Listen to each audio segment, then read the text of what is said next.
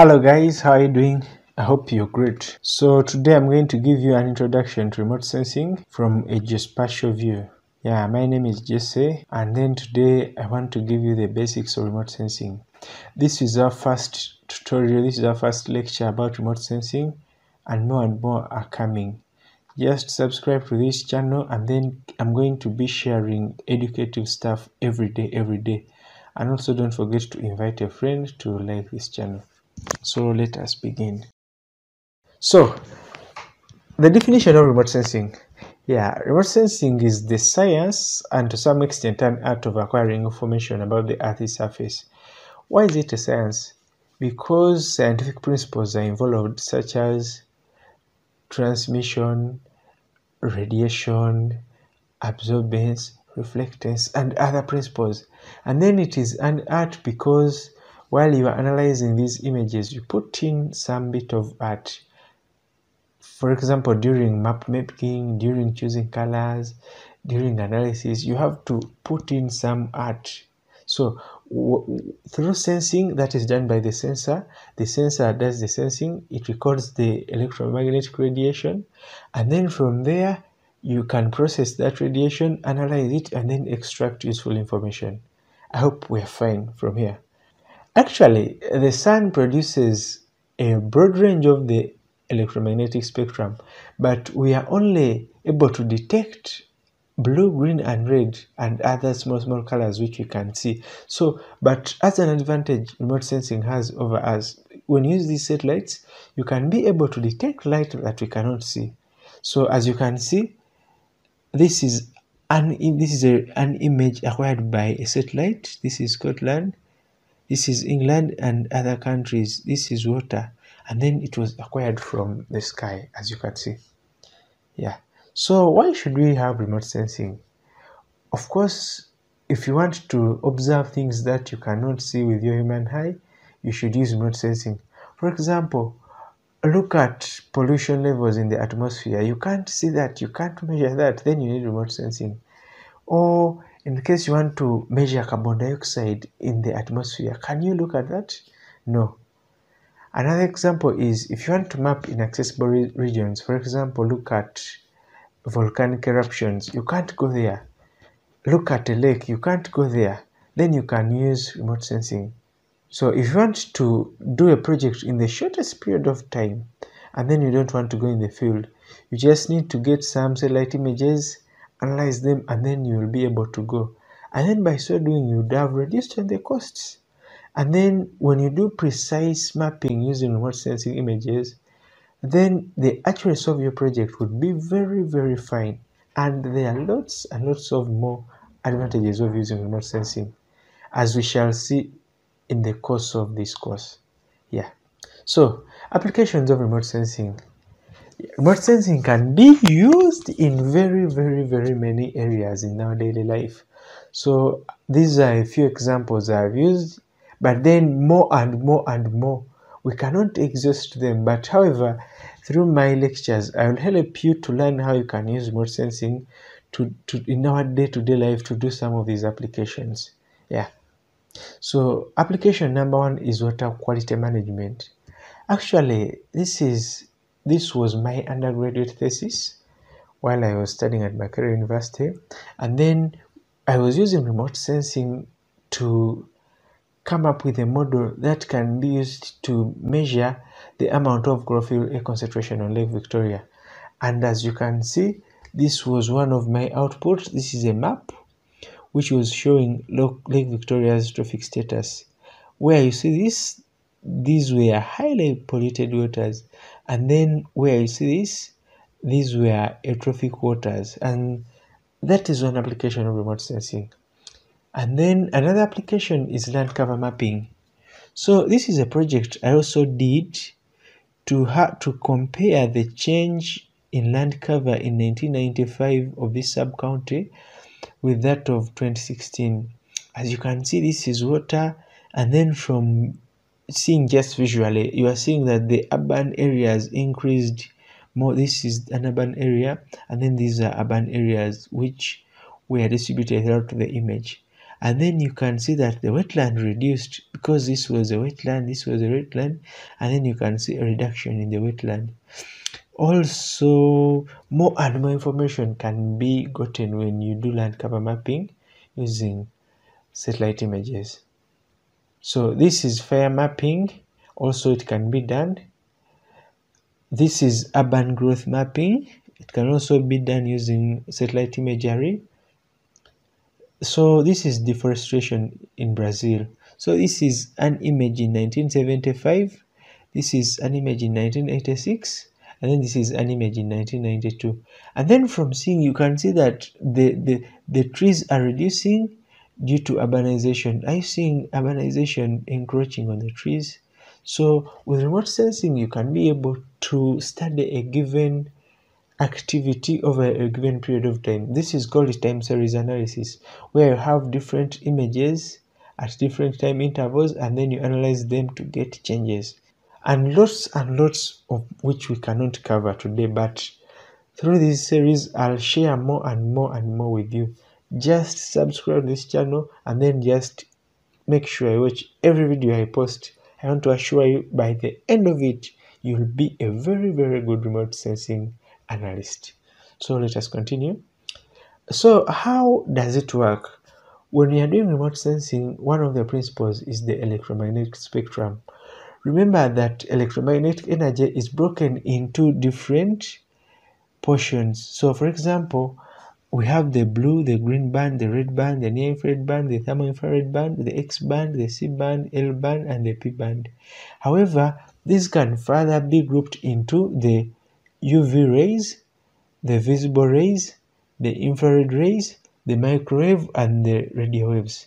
So for remote sensing, there is some part of remote sensing that takes place around here, another one here, and another one here, as you're going to see later.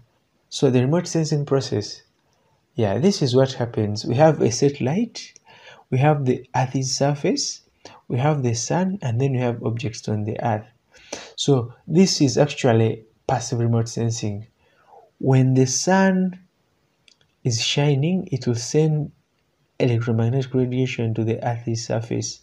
So when this radiation moves, it will hit the Earth's surface, and then it will move towards this satellite, which satellite will record this radiation. However, when it reaches the atmosphere, there are some form of interactions in the atmosphere. So some energy is absorbed, other is scattered, and then some of the energy reaches the what? The sensor. And that energy that reaches the sensor is the one that is recorded, calibrated, it is cleaned, it is stored, and then it is shared as an image. I hope that is fine with you. Yeah, this is just an introductory series. I wanted to start with this before diving into the waters. I hope that is fine. So we have passive remote sensing. With passive remote sensing, the only source of energy is the sun, and then without the sun, that means we cannot have any remote sensing that takes place, as you can see in that picture. And then we also have active remote sensing. With active remote sensing, the sensor can emit its own energy. It doesn't need the sun, it emits its own energy and then records it back.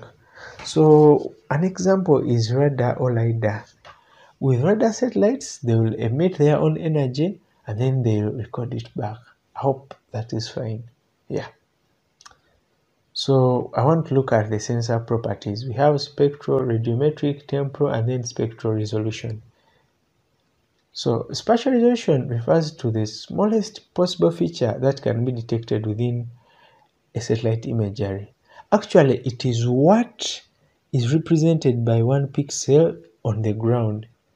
Ideally, so if we have, say, Landsat 8, Landsat 8 has a spatial resolution of 30 meters. That means you can distinguish an object up to 30 meters. Below 30 meters, you cannot distinguish that object.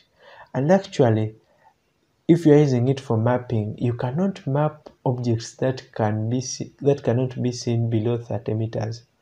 I hope that is fine.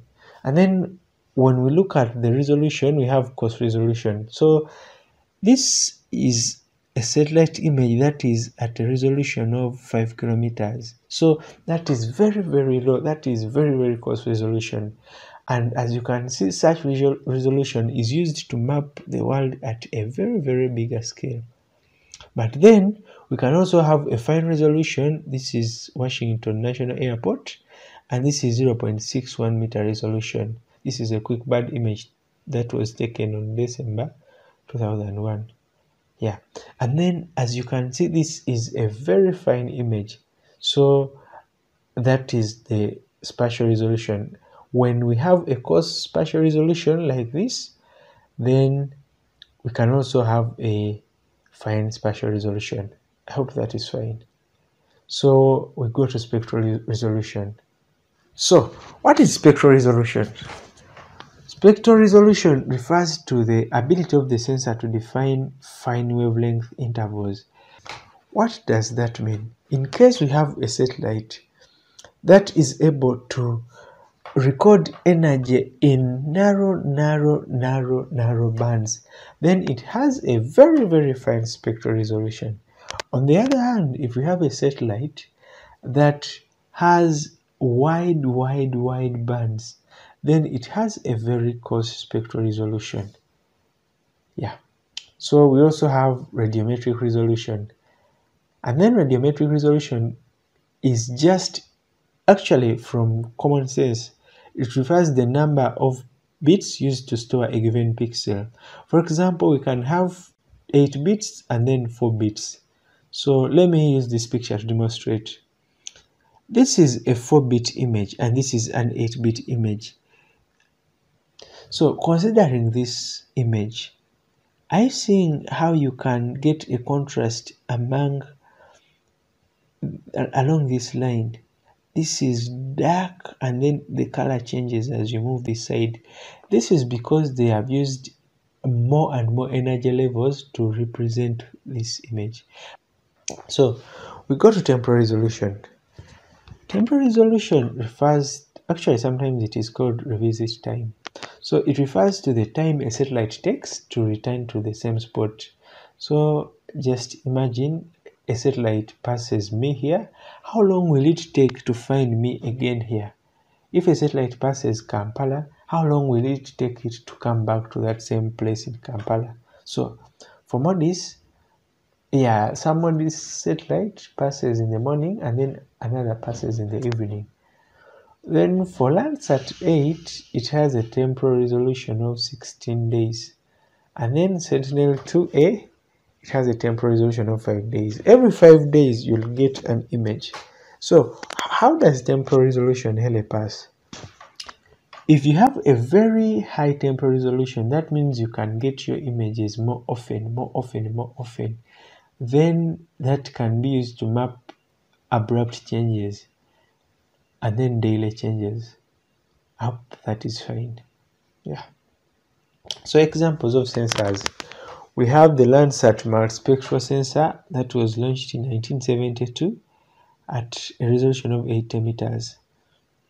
And then later, they brought the Landsat Enhanced Thematic Mapper in 1982 at a resolution of 30 meters. There is Spot, there is Econos, there is QuickBird, there is ObView. There are very, very many sensors that are in the atmosphere that we can use for remote sensing. Yeah. So before I close this, I want to look at optical remote sensing. So remember, the electromagnetic spectrum is just a representation of energy levels. And then when we are dealing with optical remote sensing, we are just dealing with that remote sensing that takes place in the visible and then the near infrared regions of the electromagnetic spectrum, as you can see here on this image. I hope that is fine. Yeah, so when we are dealing with optical remote sensing, we have panchromatic sensors.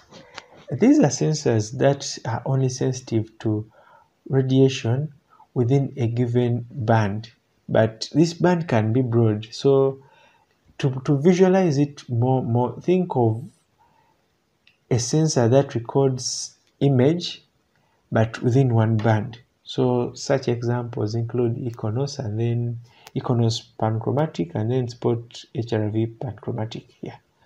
So we can also have multispectral sensors. What are multispectral sensors? These are sensors which have a few more bands. Why am I saying a few more bands? They don't have a lot of bands, but they don't have a few bands. So it is a few more bands.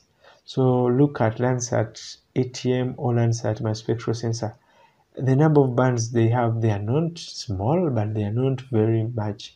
And then among all those bands, each band is specific to a given wavelength. For example, you have a blue, green, red, near infrared, thermal infrared, etc, etc, etc. And then we can also have hyperspectral sensors. Actually, the hyperspectral sensors acquire a lot of images in different bands. Look at a satellite that has multitude and multitude of bands. They can even stretch up to 100. So these ones are used in precise applications, e.g. crop health mapping, precise land cover mapping, etc, etc. Yeah. So, but then when you are doing optical remote sensing, one of the guiding principle, even soil, but then water reflects slow. So by interpreting this spectral curve, we can be able to map different materials on the Earth's surface. So for example, if I want to map vegetation, I'll take keen interest in the near infrared. But on the other hand, if I want to map water, I'll take keen interest around this band. I hope that is fine. Yeah. Thank you for watching. Before we dive into the software and all the tutorials, I wanted to give you a brief introduction to remote sensing. It is just a brief introduction to remote sensing. In our next video, we are going to cover more and more and more stuff. Keep tuned for more stuff. Thank you for watching.